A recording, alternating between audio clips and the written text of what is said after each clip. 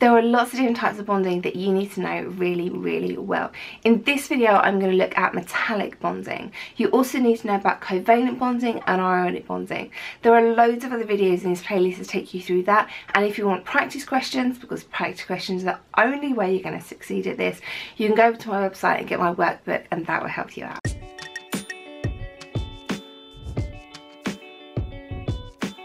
When we look at the bonding within a metal, we have these cations, these positive cations, in a fixed position, and they are sitting in a sea of delocalized electrons, and these electrons are free to move around, and these two things in combination lead to the properties that we see common to metals.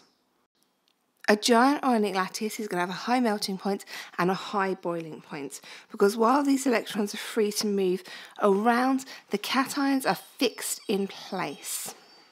The attraction between the positive and negative, the positive ions and the negative electrons is incredibly strong, and a large temperature, a large amount of energy is going to be needed to be put in to break these metallic bonds, to move these cations from their position in the lattice.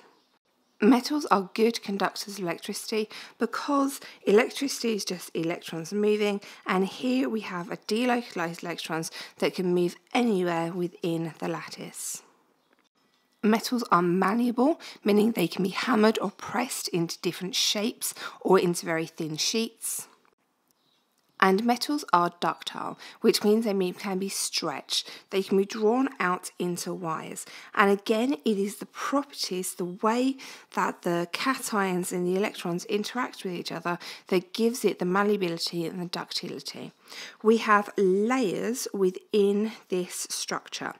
These layers can slide over each other, they can move past each other, which means there's a little bit of flexibility in there, which gives rise to these properties.